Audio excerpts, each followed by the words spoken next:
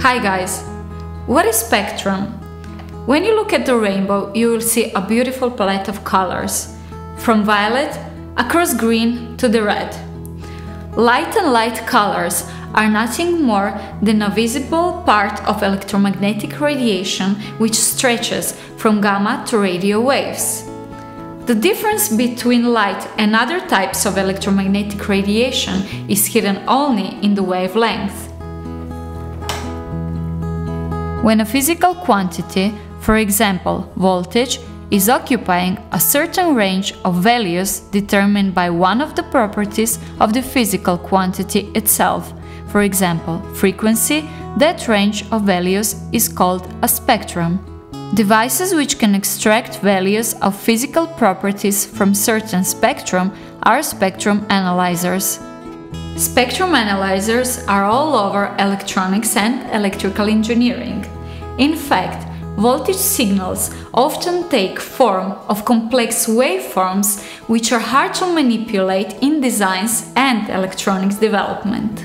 It's a mathematical fact that we can represent a complex waveform as a sum of more simple ones and then use the range, i.e. spectrum, of simple ones in our analysis. So, how does spectrum analyzer work? Let's look at one simple voltage signal y of t. Our signal is represented with its amplitude A and frequency f. If we look at this signal through spectrum analyzer eyes, we will see something like this.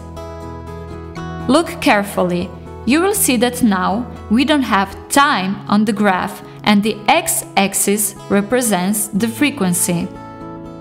From that is obvious that spectrum analyzer is not interested in how amplitude of signal changes in respect to time, but it looks at the frequency and amplitude values of observed signal. That way of signal representation done by spectrum analyzer is called frequency domain analysis. Here we have two red pitayas. With first one, I am generating a complex voltage signal which is observed with another one. Let's check what we are generating with an oscilloscope. This is our voltage signal. Now we can ask ourselves, can this signal be represented as spectrum of simpler signals as we did in our first example? And if it can, what are the values of that voltage spectrum? To find out, let's run our spectrum analyzer. I will set frequency range. So this is frequency and amplitude spectrum of our voltage signal. We can see that we have three spikes at three different frequencies. First spike has a biggest amplitude. Amplitude of the second one is about 1/3 of the first spike. And the last spike has lowest amplitude, about 1/5 of the first one. We also see that the highest spike has the lowest frequency and the other two have 3 and 5 times higher frequencies. Now we can try to get this complex signal from the spectrum, i.e. range of the simple ones. How?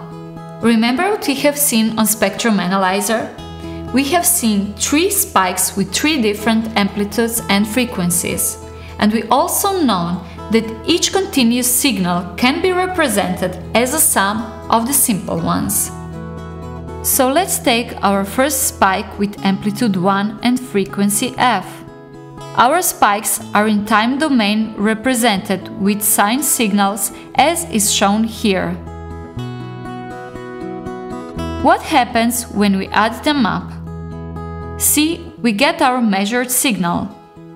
This was a simple example on how we can observe the same signal in time and in frequency domains, and also example how we can use different approaches to understand signal properties. Well, I hope you liked it. Until the next video, check our web store and try out our applications. Enjoy!